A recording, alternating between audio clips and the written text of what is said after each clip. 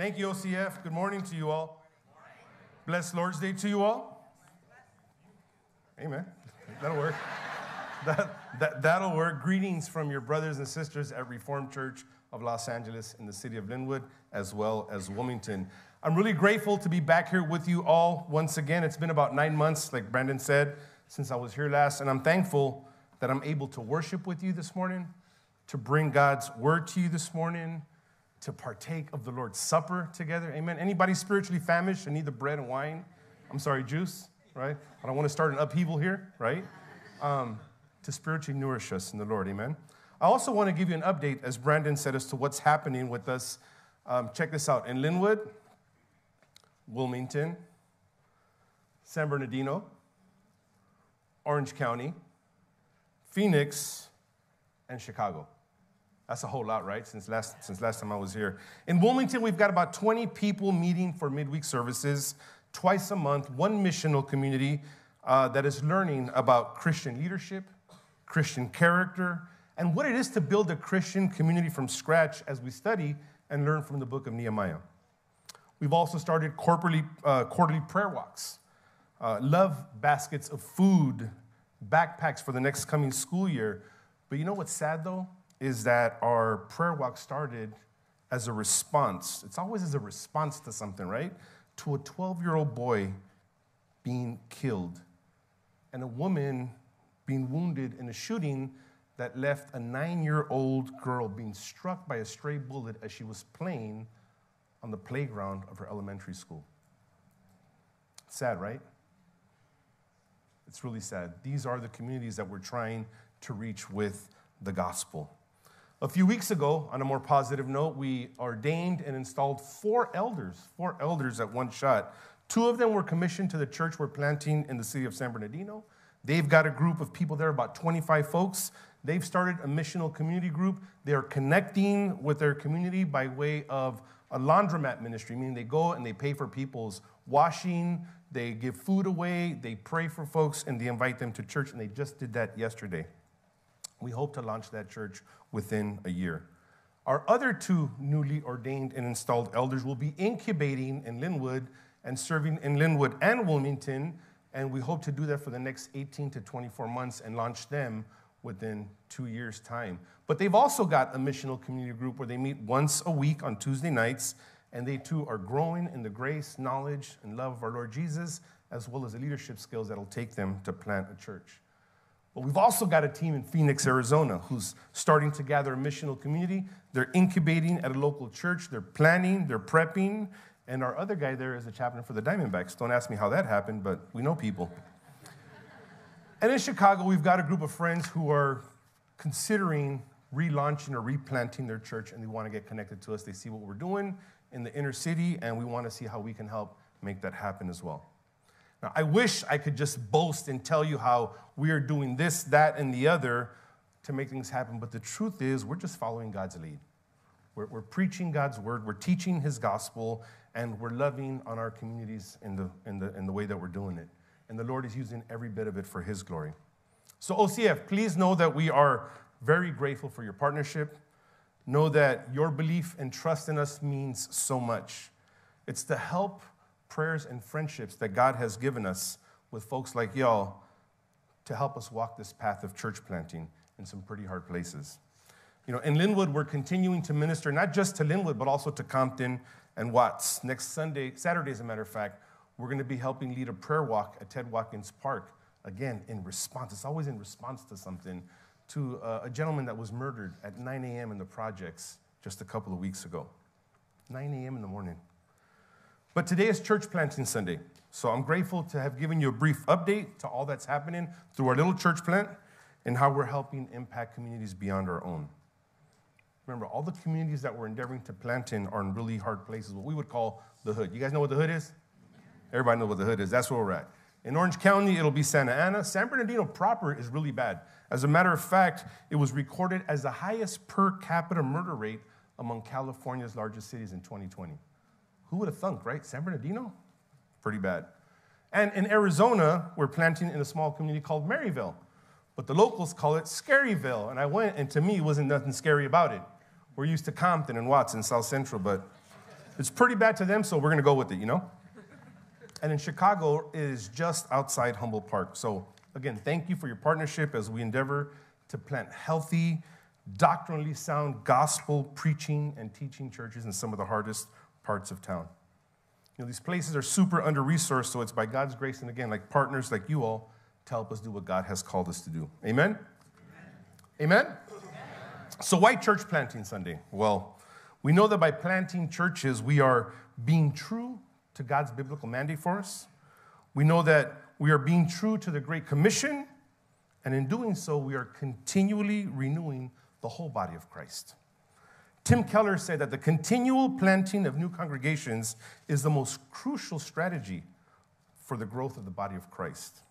So this morning, friends, I'd like to take us to a time when church planting was at its best, when churches were being planted everywhere and the gospel was spreading like wildfire. How about we go back to the first century? The Lord Jesus had died, he had resurrected, he ascended, and the gospel is being proclaimed promiscuously, and people are being saved left and right. You guys familiar with the story? What did we celebrate last weekend? That Christ is risen. He is risen indeed, and we all said, amen. Well, now what? What do we do after the amen? Amen? So Brandon said I can make myself at home. You guys okay with that? Because I'm going to ask you to participate with me. At home, we stand for the reading of God's word. So this morning, we'll be reading from Acts 2, verses 42 through 47. If you are able to stand and join me for the reading of God's word, in body or in spirit, I would greatly appreciate it. Acts 2, 42 through 47. Let me get an amen when your Bible is in hand or your eyes are locked on the screen. Amen. We don't get through this, guys, all right? And the word of God reads as follows, friends. And they devoted themselves to the apostles' teaching and fellowship, to the breaking of bread and the prayers. And awe came upon every soul. And many wonders and signs were being done through the apostles. And all who believed were together and had all things in common. And they were selling their possessions and belongings and distributing the proceeds to all as any had need. And day by day, attending the temple together and breaking bread in their homes, they received their food with glad and generous hearts, praising God and having favor with all the people. And the Lord added to their number day by day those who were being saved. People of God, this is the word of God. Thanks be to God. Please be seated in the presence of the Lord, friends. We can be really, really real this morning, right? And just like fully transparent. Yeah? Okay, for the one person, I'll be transparent. Everybody else, I'll have something for you guys afterwards. No, with all the brokenness in this world, folks outside of Christ, they become hopeless.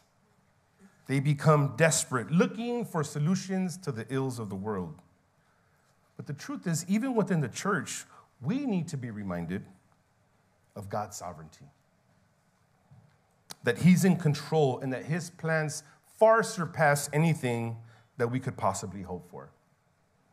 And it's my hope, friends, that today, that this morning, we would be reminded that we are what God uses, that we are used as his instruments of mercy in a broken world. Amen?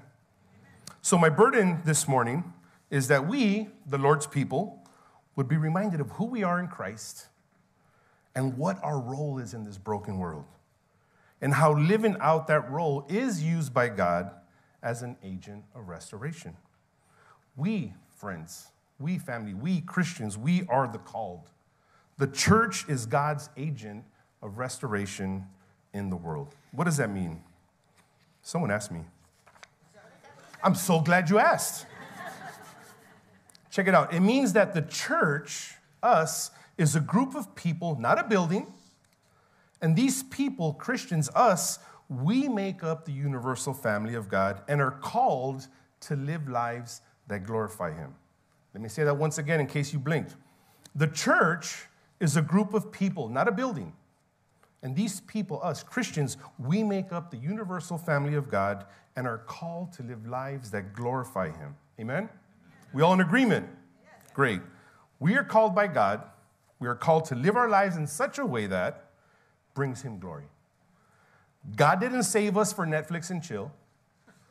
God didn't save us to be wretched. God didn't save us to keep him a secret. No, God saved us that we would be used for his glory and all that that entails.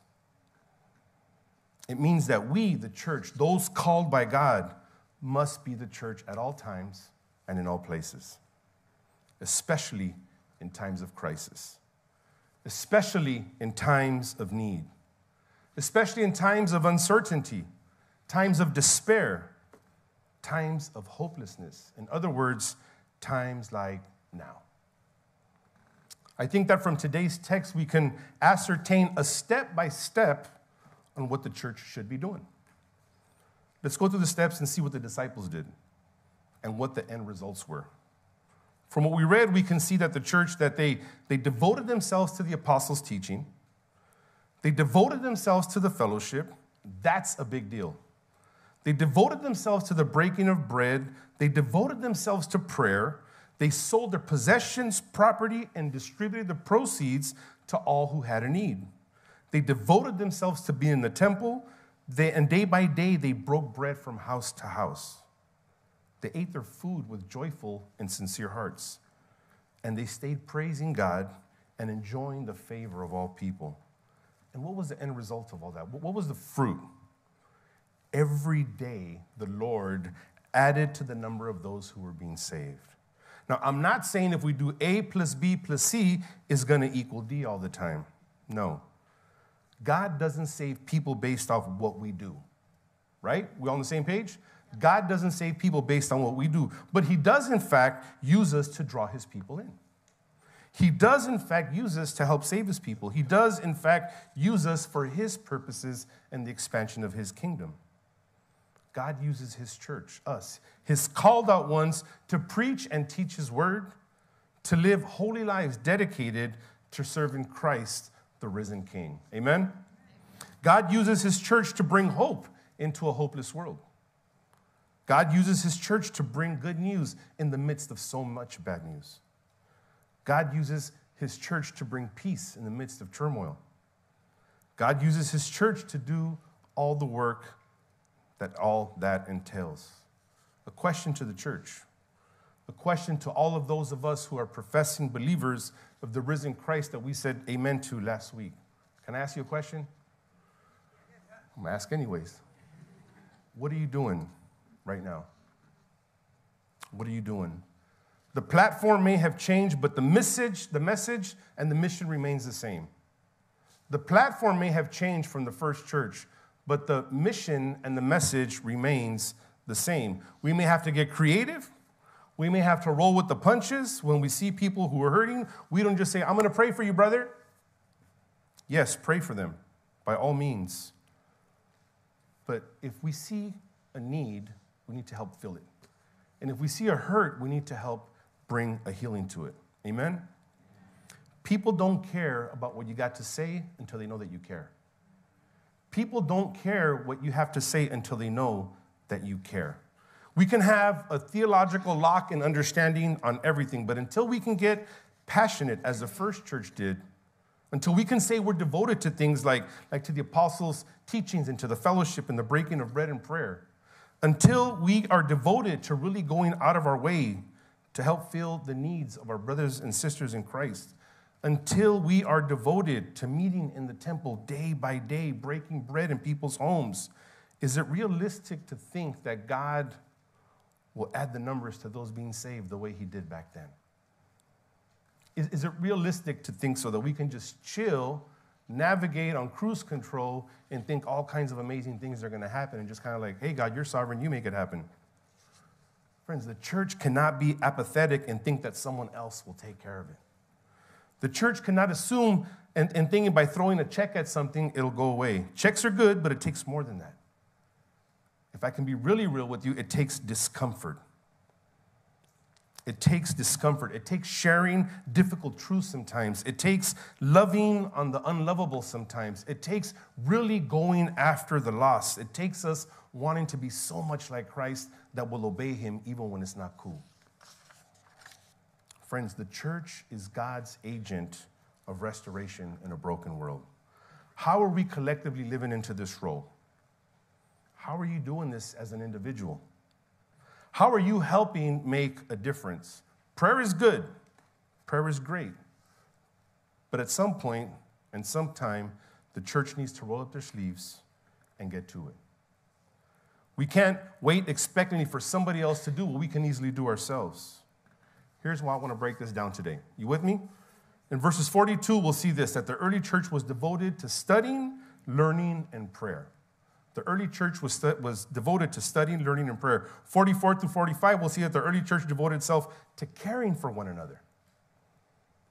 And in 42, 46, and 47, we'll see that the early church devoted itself to deep fellowship, and we'll see what that's about.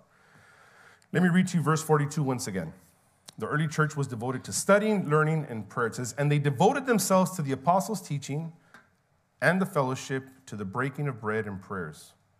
What we see here clearly is that the early church was what? They were devoted. They were devoted, meaning that they gave all or a large part of their income or resources to studying the Word of God and to prayer. Did y'all catch that? It wasn't a Sunday thing. It was an everyday thing. They were devoted. That's what they did. Oh, and fellowship too. I'm not talking about the kind of fellowship that involves punch and cookies, although punch and cookies are really good. You couldn't tell by looking at me. They're really, really good. But I'm talking about true sacrificial fellowship, the kind that costs us something. R. Kent Hughes said this about true fellowship. He said, fellowship costs something in the early church. Fellowship is not just a sentimental feeling of oneness. It is not punch and cookies. He and I were thinking the same thing. Fellowship comes through living. True fellowship costs. So many people never know the joys of Christian fellowship because they have never learned to give themselves away. We will have fellowship only when we make it a practice to reach out to others and give something of ourselves. It is also said that the early church took the Lord's Supper super seriously, as we should as well, and as we will at the conclusion of the service. One of my seminary profs said this, that in communion, the Lord Jesus Christ offers his own person. He offers his very presence to his people, those who are hopelessly incomplete without him. In hope, God's people enjoy a foretaste of heavenly manna, a taste that deepens our hunger and focuses our desires on the kingdom that only Jesus Christ can bring. Amen? The early church was devoted to studying, learning, and prayer. But they were also devoted to caring for one another deeply. Listen to verses 44 and 45 again. And all who believed were together and had all things in common. And they were selling their possessions and belongings and distributing the proceeds to all as any had need. The church outdid themselves in making sure that the needs of their fellow brothers and sisters were being met, to the point that they'd sell their possessions to ensure that no one would go without. Now, I want to make sure that you're not hearing what I'm not saying. I'm not saying that in order to prove that you love someone, you must go and sell your property.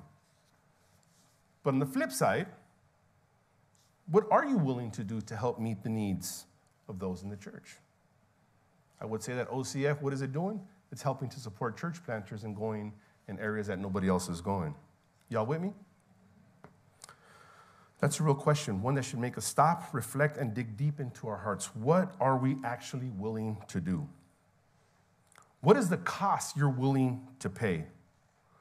We talk a lot about giving joyfully, generously, and sacrificially, not just money, but our time, right? Our talents and our treasures. We need to be able to give until it hurts. I'm not talking just about money, okay?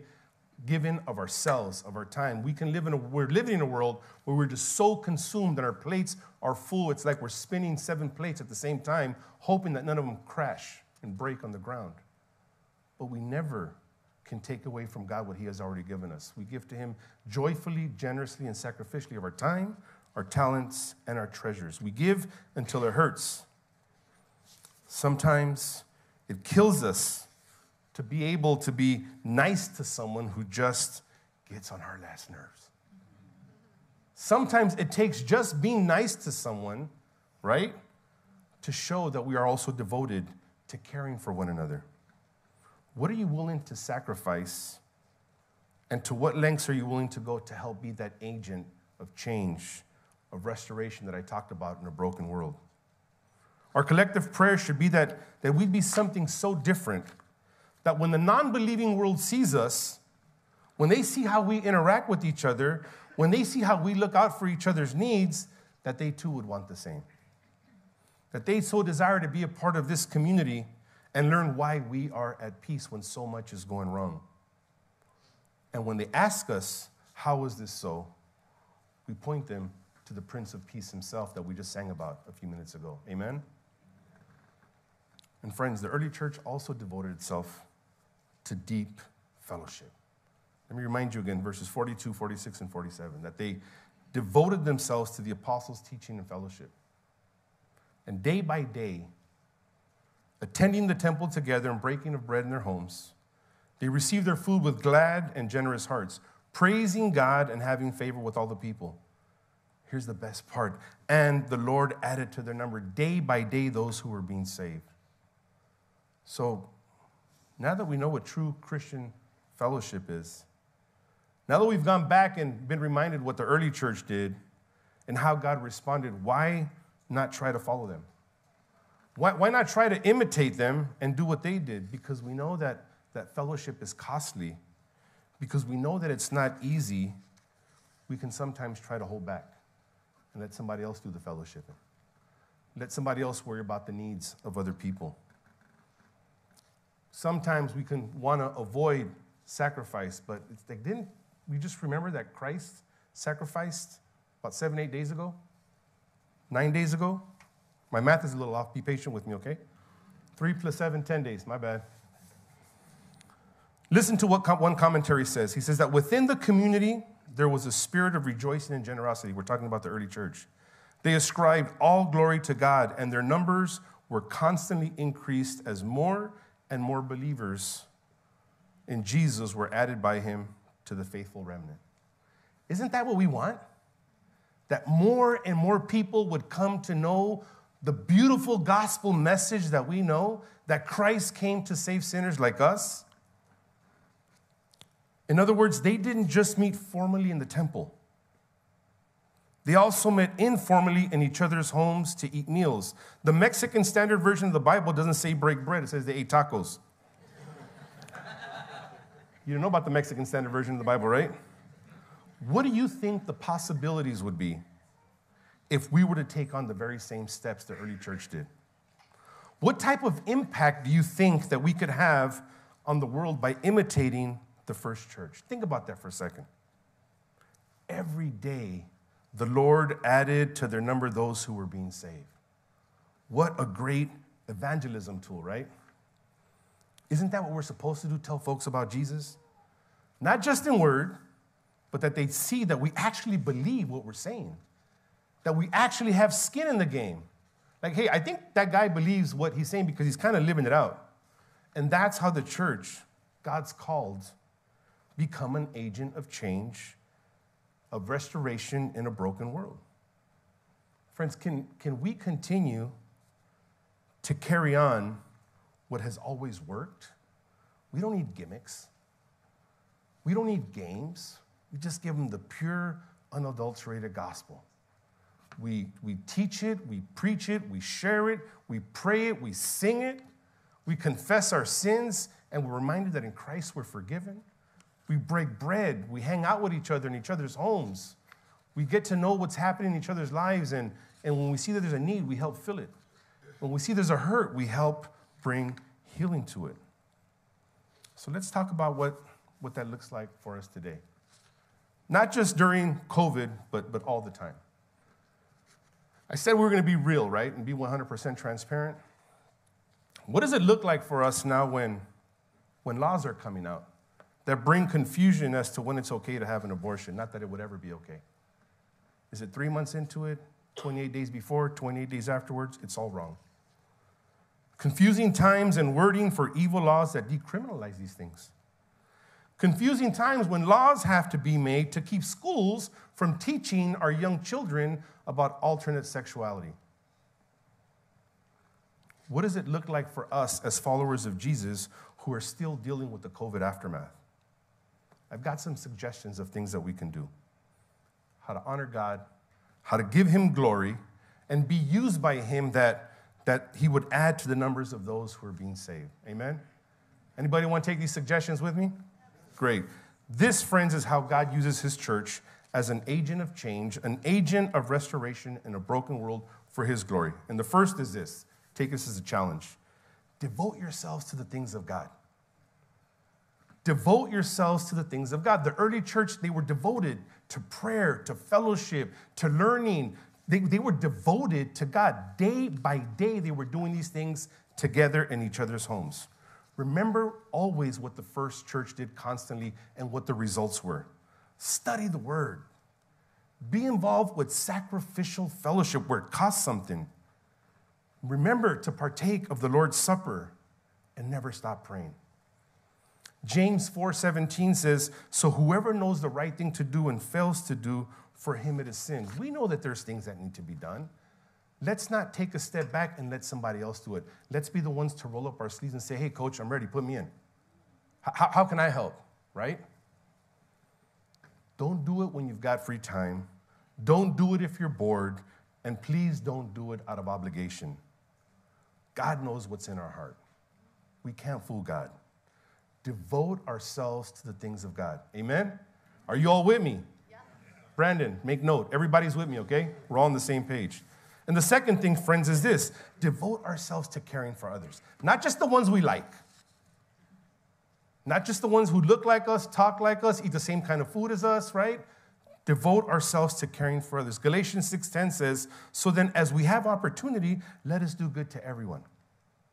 And especially to those who are the household of faith. Especially to those who are of the household of faith. Look out for one another.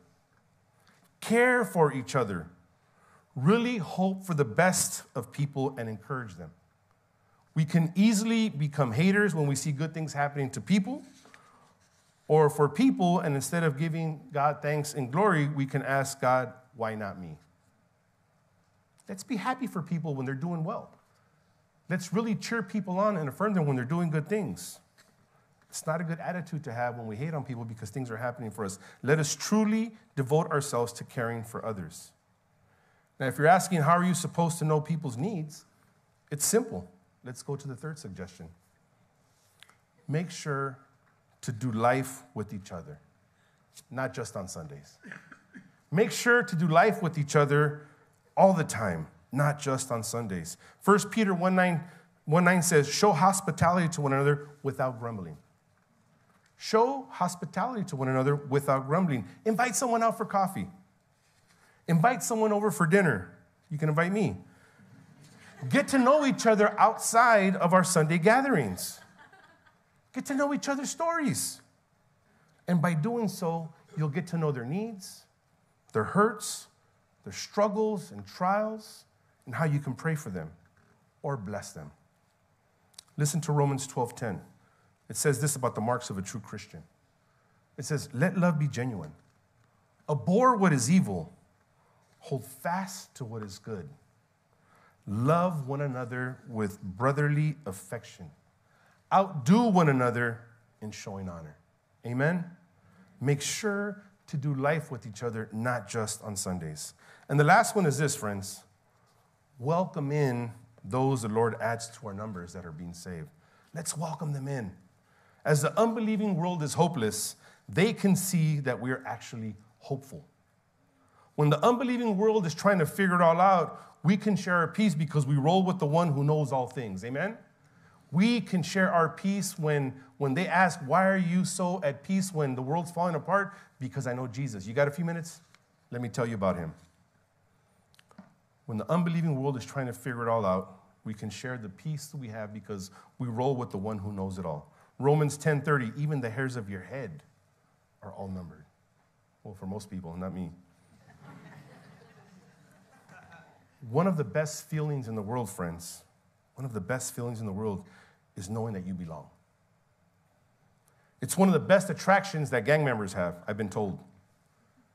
They belong and are willing to die or catch a case for one of their homies. We can't let the gangs outdo the folks, the people of God, in welcoming in those whom the Lord is saving. We can't let the gangs outdo the church in making folks feel like they belong. Christ died for his bride, and we, friends, we are his bride. We need to make sure we welcome in those folks that the Lord draws in, because they will come. They will come. They become our family, literally blood related, because Christ's blood has been shed for his people, those who would trust in him and in him alone for their salvation. We, the church, we do things differently. And that's exactly how and why the Lord will use us to be his agents of change and restoration in a broken world. We point folks to him, because with God, all things are possible. Amen? Let us continue to plant churches together. Let us continue to support church planting efforts, and that God would use our efforts to reach his people, that the lost would be found, that their hurting would be consoled like a soothing salve to those who are perishing. Amen? Let's pray, friends.